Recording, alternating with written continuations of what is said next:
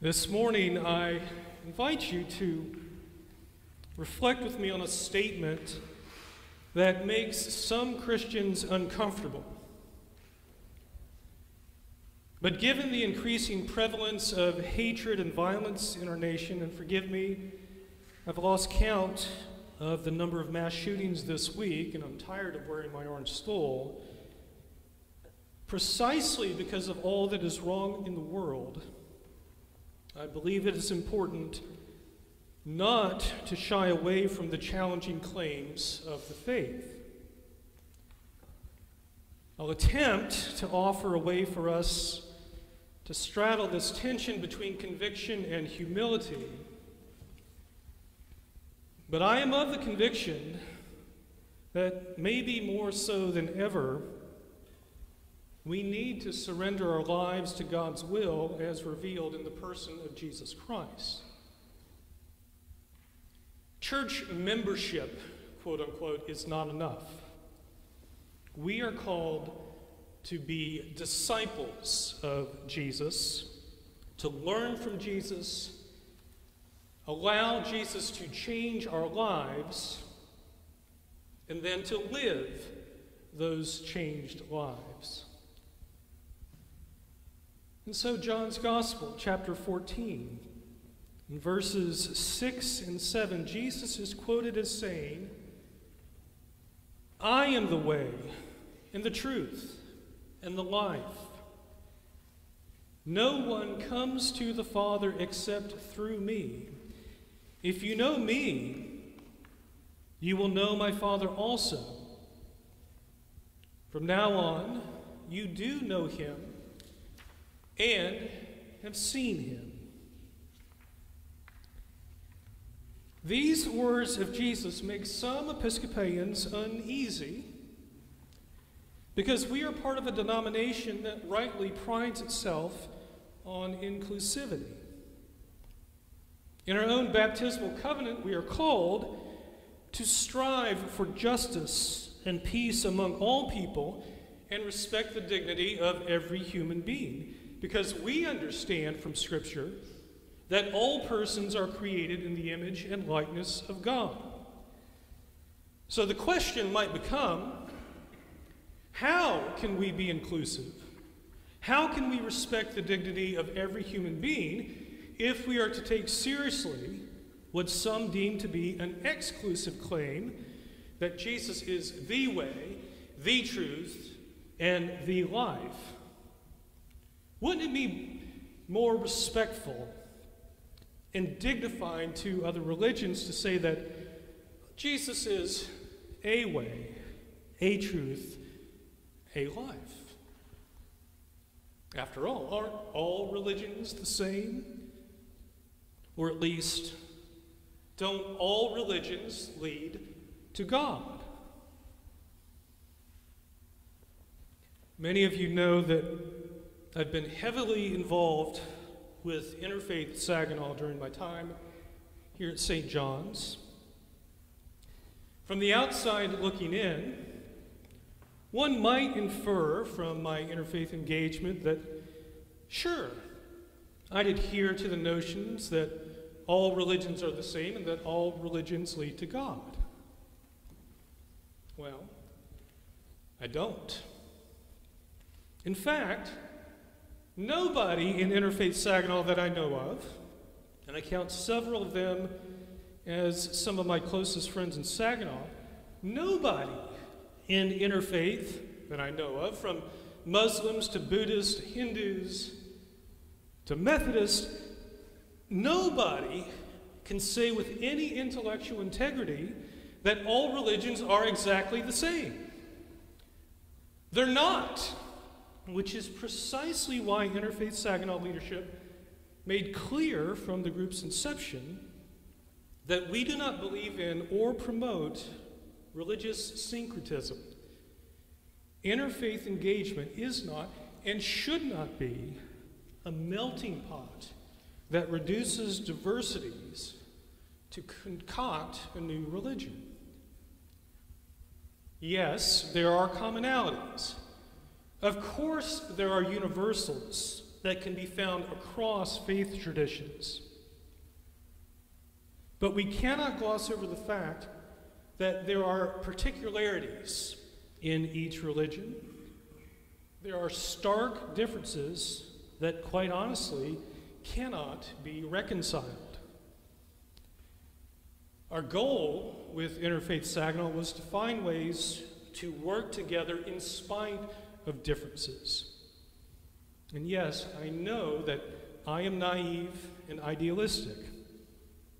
But just because key understandings of God and God's relationship with humanity are not the same, that doesn't mean that we have to hate one another.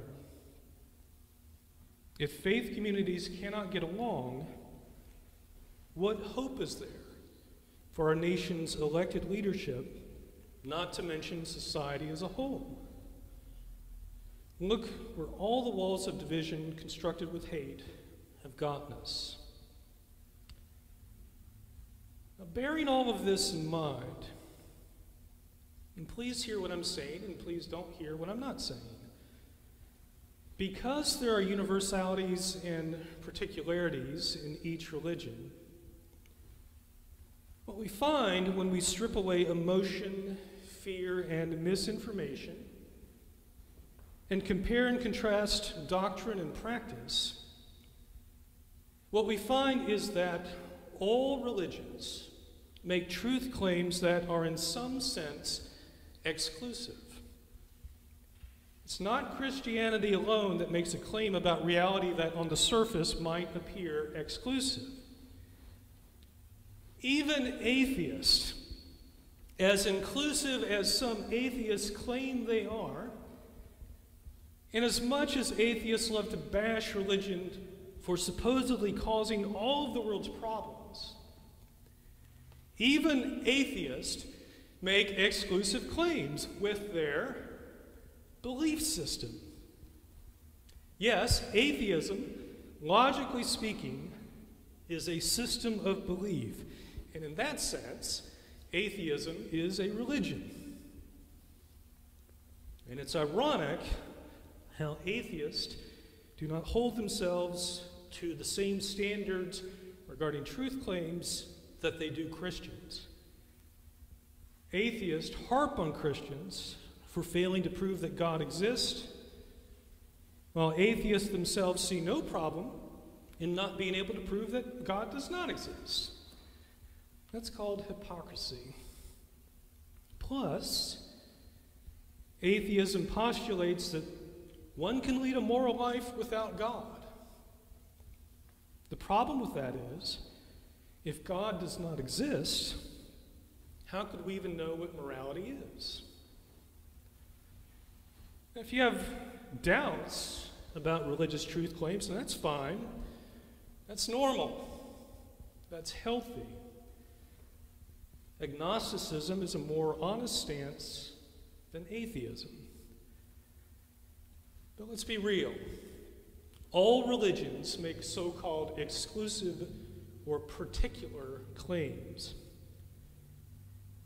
And as you might expect, the most prominent particular claim of Christianity revolves around the person of Jesus of Nazareth.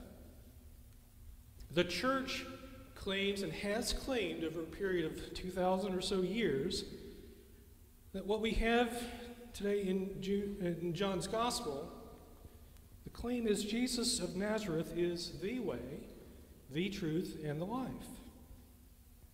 The church claims that Jesus is God, who took on human flesh, who taught humanity how to live, who showed us how to live, who died on the cross to reconcile humanity to God, and who was raised from the dead by God the Father, so that when we die from this life, that death is not the end of our existence.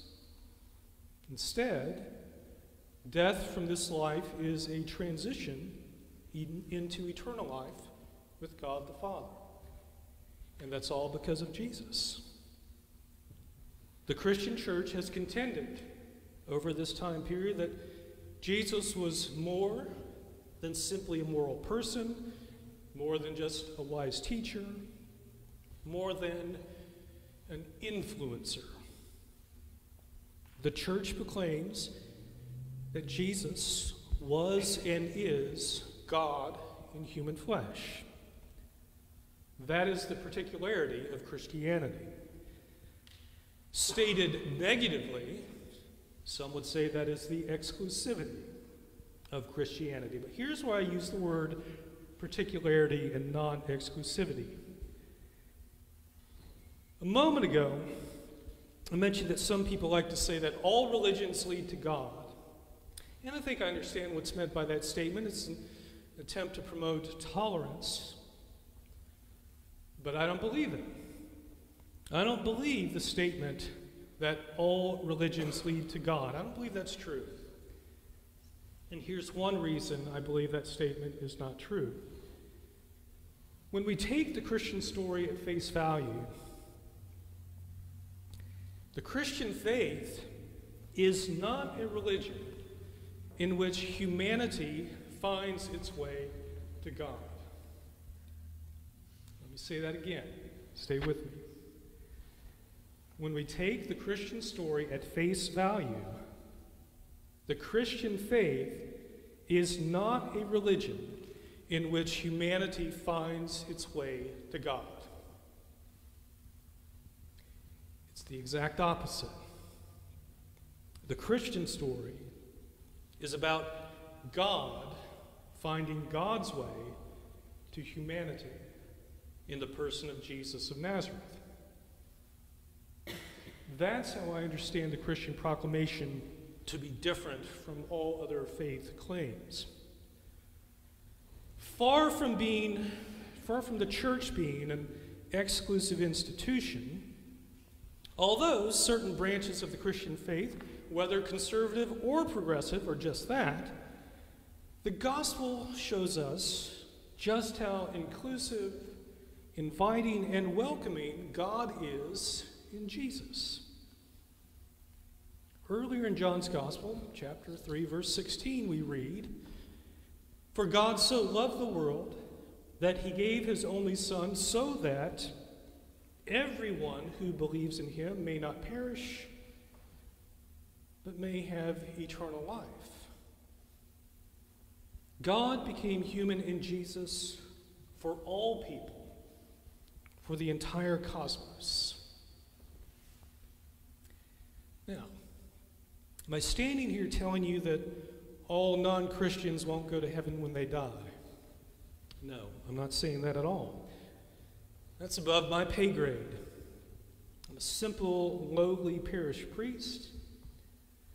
I'm not qualified to determine anyone's eternal destiny, especially the destinies of adherents to religions that don't believe in heaven and the afterlife the way that Christians do.